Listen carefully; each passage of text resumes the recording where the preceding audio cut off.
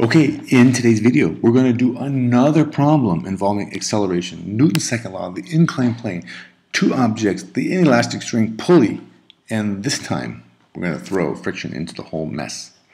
This is the situation. This is our inclined plane. It is inclined at an angle of 25 degrees.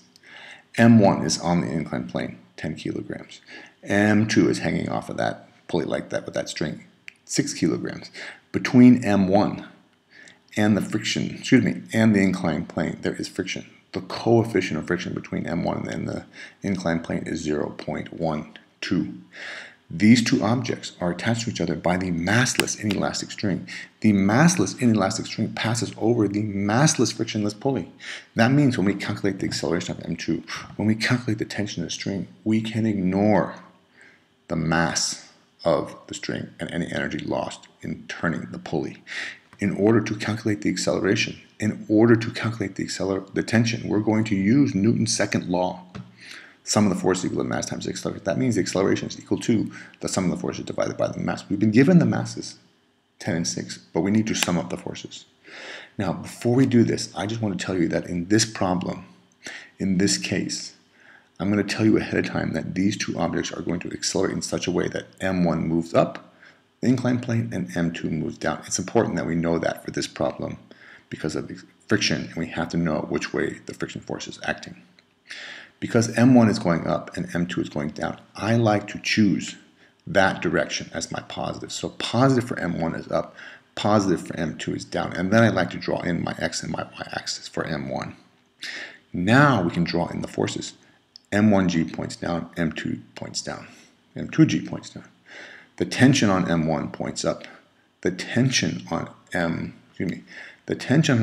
points up in the negative direction.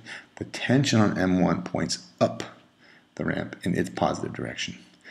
M1 is not falling through the inclined plane, so there must be a normal force. The normal force acts perpendicular to the inclined plane. Then the last one is friction. Now, I told you already ahead of time that M1 is going to move up, M2 is going to move down. The friction is between M1 and the surface. The friction always opposes motion, acts in the direction opposite of motion. So the friction force must point down the inclined plane as object 1 moves up the inclined plane. There we go. Now, we've drawn in the forces, but M1G is not either along the Y or the X axis. So we need to break it down into its components because part of it is acting along the Y axis. We call that M1GY, and part of it is acting along the X axis. We call that M1GX. Now, this is a triangle, a right triangle. This is a triangle, a right triangle. And it happens that this triangle and this triangle are similar to each other, such that if this angle is 25, so is this angle. Now you will notice M1GY is adjacent to this angle, and we can use the cosine to calculate M1GY. M1GY is M1 times G times the cosine of theta. This side, the x component of M1G, is opposite, so we can use the sine function. M1GX is equal to M1 times G times the cosine of the angle, 25 degrees. Now we've done it.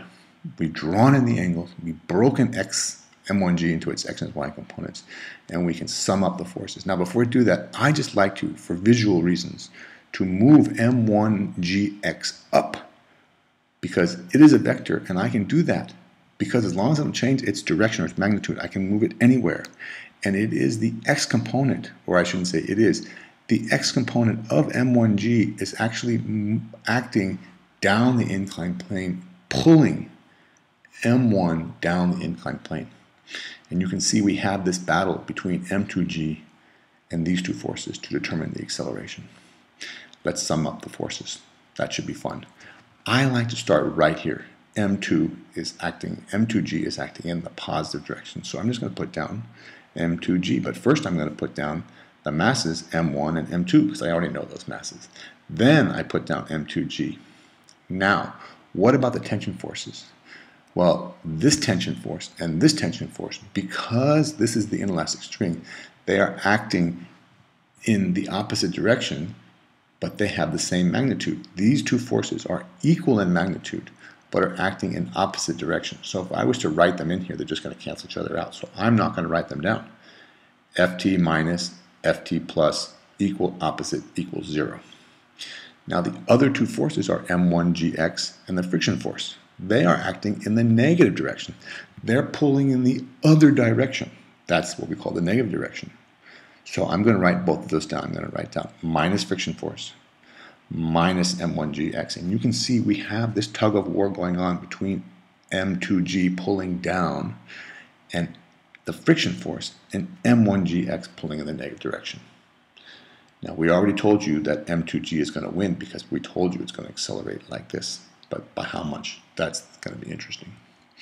Let's do that. Let's calculate the acceleration. Here we have all of our values, we have the equation, and here's our diagram. Now we know m2g. m2g would be 10 times 9.8. We don't know the friction force, so we're going to calculate the friction force.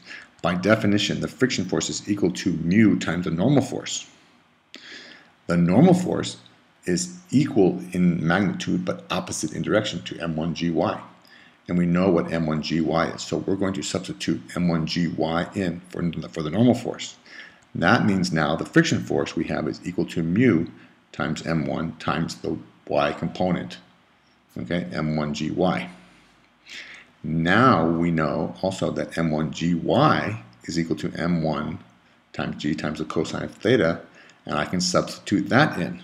So mu times m1 times g times the cosine of theta. And if we plug all our values in, we get that the friction force as m1 moves up the inclined plane, the friction force is in the opposite direction, and it's 10.7 newtons. So we can get m2g pretty easily. We just figured out the friction force. And then we can get m1gx pretty easily because we know m1gx is m1g times the sine of theta. So let's do that. m1gx is m1 times g times the sine of theta. Plug all the values in, 10 times 9.8 times the sine of 25, and you get that the x component of m1g, which is acting down the inclined plane, is 41.4 newtons. Now we can finally figure out, calculate the acceleration.